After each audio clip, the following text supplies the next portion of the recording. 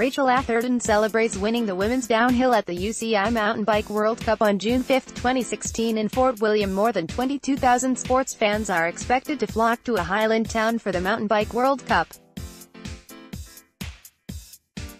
Organisers are making the finishing touches to Britain's most famous downhill course at the Nevis Range, Fort William, where 250 elite riders will compete. The Mercedes-Benz UCI Mountain Bike World Cup, held on June 2 and 3, will see riders such as Hart and Greg Minnaar compete alongside superstars G and Rachel Atherton.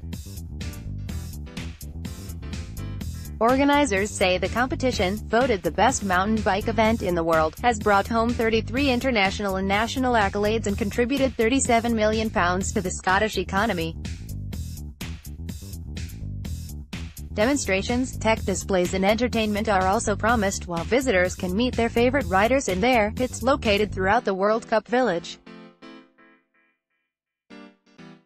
Mike Jardine, from event organisers Rear Management, said, "Tickets are selling fast for this year's event.